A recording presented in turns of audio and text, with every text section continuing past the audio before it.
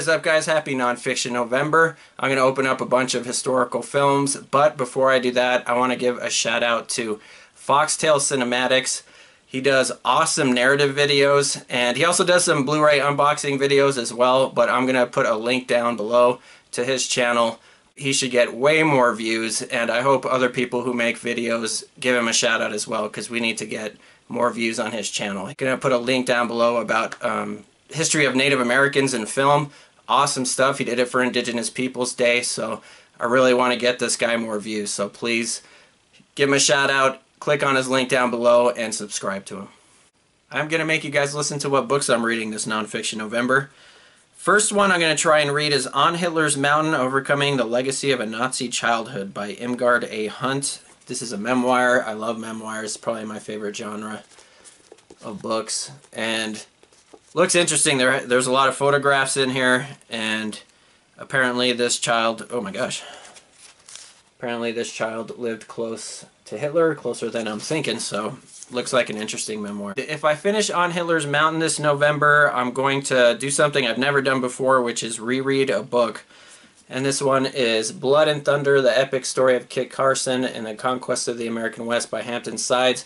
Read it over 10 years ago, and it is just so well written, such a fascinating story. And I'm not going to read the whole book, I'm just going to start at book 3, which is the story of basically Kit Carson and his war with the Apache and Navajo, leading to the Long Walk and the Bosque Redondo disaster, kind of cementing his legacy, and very controversial figure because of it, but cannot recommend this book enough. Blood and Thunder by Hampton Sides. Saving Private Ryan, one of the greatest historical films of all time. I saw this movie more than any movie in theaters. I think I saw it 10 times. I'll have to see if I could scrounge around, pick up some dust, and because I know I saved the tickets, and I have the original movie poster actually for this. So this is very similar to the DVD release and the Blu-ray release.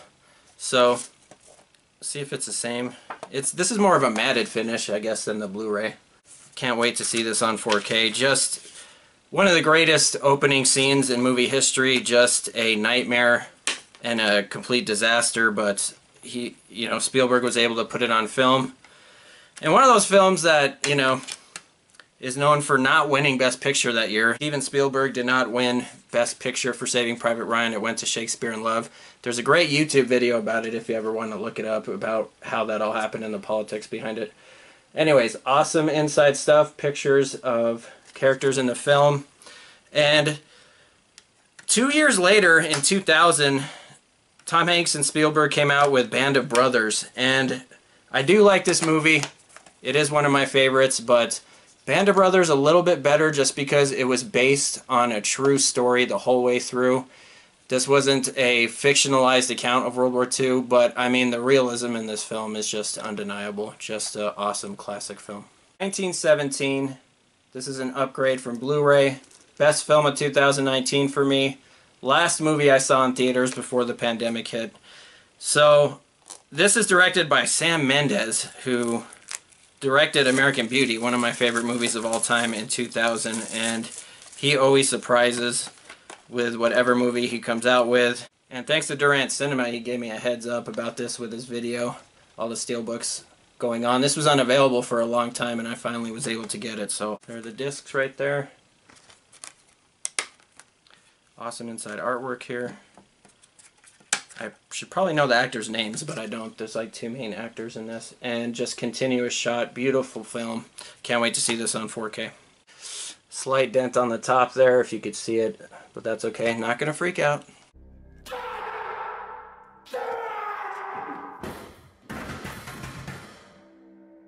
Apollo 13 from 1995. Ultra 4K Steelbook. Best Buy exclusive. Awesome. Looks like a glossy finish on here. And this is the film that is usually ranked as the most accurate historical film ever made.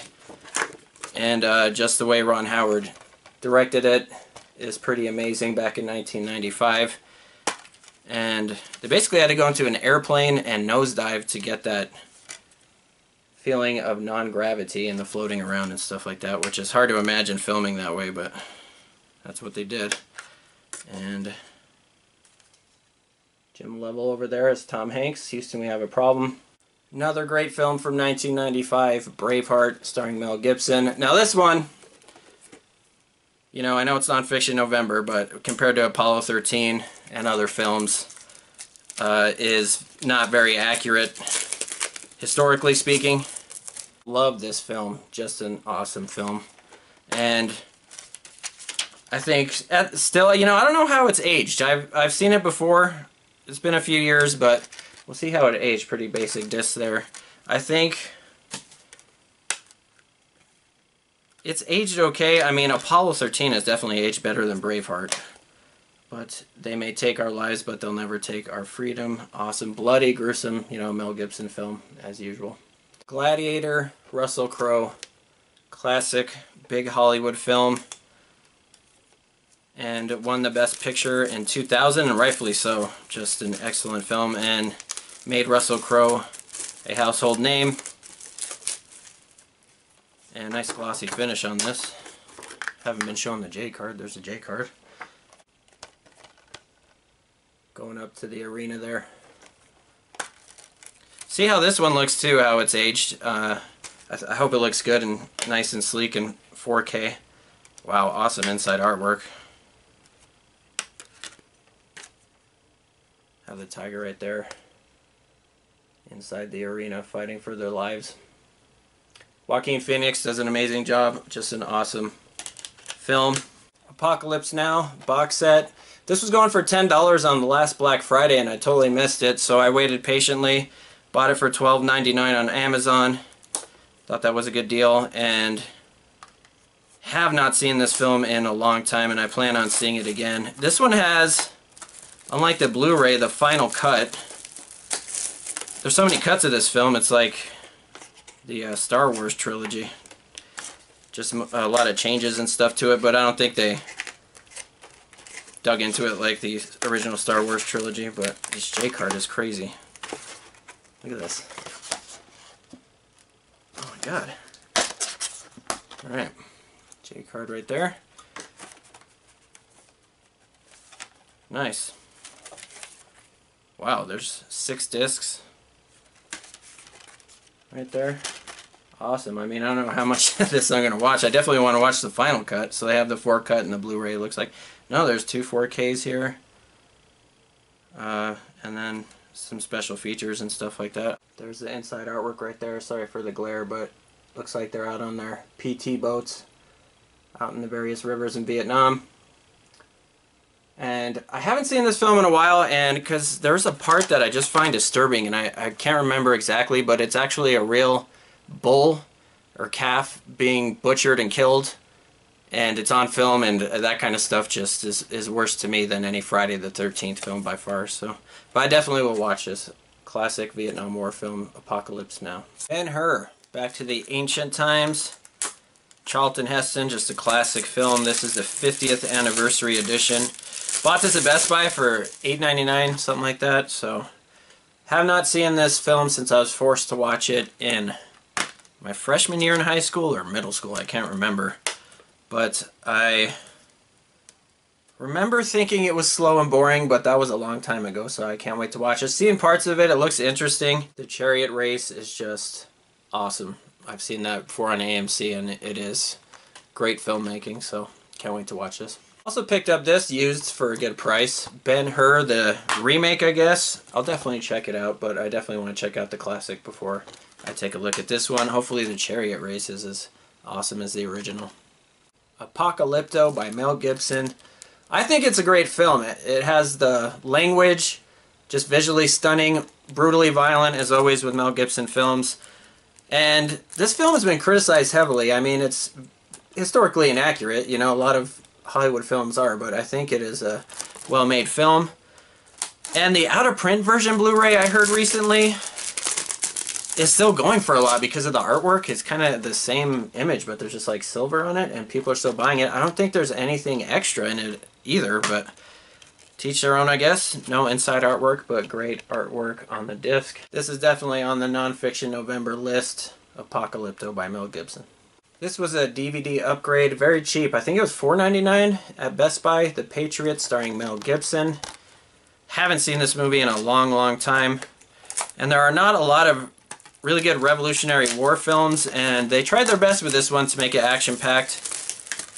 Some of it's a little corny. Heath Ledger's in it. If you don't remember, one of Mel Gibson's sons. Last scene there. I mean, it is a very good film, I think, and I haven't seen it in a long time, like I said, so it's definitely going to go on the list to watch for Nonfiction November. Downfall. I've been looking for this film for a long time. Finally found one, and it is a European copy, but it does say that it is A, B, and C. I guess it's a Universal Play Blu-ray. And of course there's that famous meme from the film, but it's in German, and it looks like, you know, it's about the last days of Hitler in the bunker in Berlin. Bunch of films from the 60s era, starting with Nixon. Oliver Stone film came out after JFK, very long film, and this is the extended director's cut, which is 28 minutes added. So I had to, of course, for a few dollars, pick up the original theatrical cut. For some reason, Oliver Stone does the same thing with JFK. Very hard to find the original theatrical cut of JFK. It's only available, as far as I know, in VHS. So this is good that Nixon at least has a theatrical cut. But I'll definitely watch this, 28 minutes extra. It's already a 3-hour film. Very well made, I thought, and a very good depiction of Nixon. Anthony Hopkins does an awesome job as Nixon, and it goes back to his entire life, basically. So another Oliver Stone film, and I think this is one of his best, if not the best film he ever made. Platoon with Charlie Sheen. Won Best Picture, I believe, back in maybe 1986, 1987, something like that. But for me, I think this film is the best depiction of a soldier on the ground in Vietnam. I remember thinking that this movie is better than Apocalypse Now, if there should be a comparison. I don't know. They're very different films, so glad I have this one. It's an upgrade from DVD to Blu-ray. From Big Lots, Rescue Dawn, Blind Buy. Thought it looked interesting. I've heard good things about this film, so it's only a few bucks. Christian Bale, Steve Zahn. Maybe, I don't know if this is true, but about the Hanoi Hilton where John McCain was a POW for many years. Could be about that, I'm not sure. And good stuff. Another Vietnam War film that I haven't seen in a long time, and this is about the first major battle in Vietnam, and it was a very linear battle, not a guerrilla warfare type of battle that the Americans fought in, and based on a true story, pretty brutal stuff from what I remember. So of course Mel Gibson's in it. We were soldiers. Malcolm X, bought this for $5.99 in the Best Buy bin. One of Spike Lee's best, and Denzel Washington just does an excellent job as Malcolm X. Definitely a great film, a long film as well, starting with the life of Malcolm X as a young man. Read the book a long time ago. Very interesting perspective. You know, of course, can't agree with everything someone has to say, viewed as an extremist. And he changes, you know, he changes there. I don't want to give it away or anything. It is a great film worth watching. Definitely want to check this out for Nonfiction November. It's been a long time. Malcolm X. Dark Waters, this is a recent story. And when I went to see it, I thought, oh, you know, it's going to be another Aaron Brockovich civil action type movie. And it blew me away. This movie absolutely blew me away, especially the ending. If you haven't seen it, I don't want to give it away, but wow. Great film. Definitely put it on the Nonfiction November list at some point. Alright guys, that is it for this one. I hope you enjoyed it. Have a good one, and I'll see you on the next video. I am going to give away one digital copy of the Ultra 4K of 1917, Sam Mendes' awesome film from last year. Just be the first person down below to tell me the two main actors' real names in the film 1917.